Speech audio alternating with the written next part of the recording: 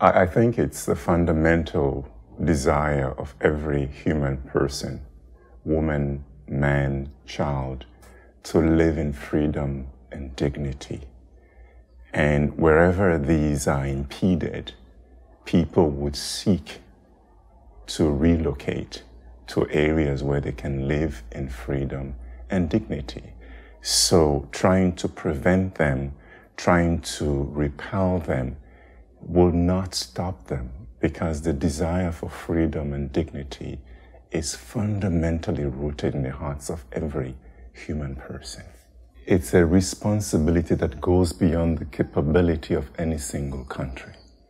So if any single country is experiencing situations that is causing people to be displaced, to be moved, either through environmental degradation, through arms trade, through violence, it really calls upon the global community to come together in solidarity, not to begin to demarcate and create boundaries and walls and obstacles to prevent people, but really to see this as a global concern that involves, by duty, by responsibility, every single country.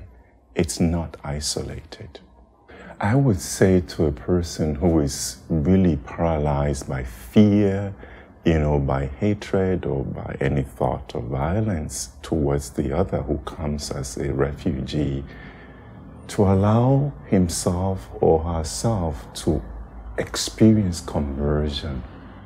Conversion in the sense that these negative attitudes actually impede our ability to experience our humanity in full. When we are paralyzed by fear, by anger, or by xenophobia, we are not living up to our full human potential.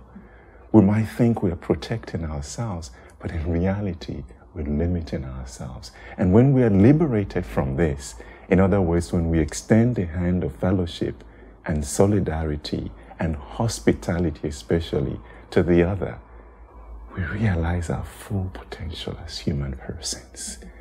And I think the people who allow us to see, to do, and to experience this are people who come knocking at our doors and asking for a cool, safe place to be fully human.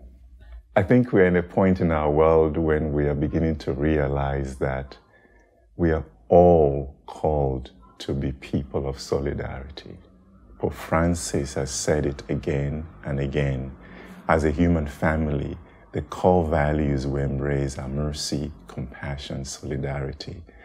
Refugees offer us at this point the opportunity to experience that, and we cannot shy away from it. We need to embrace this opportunity.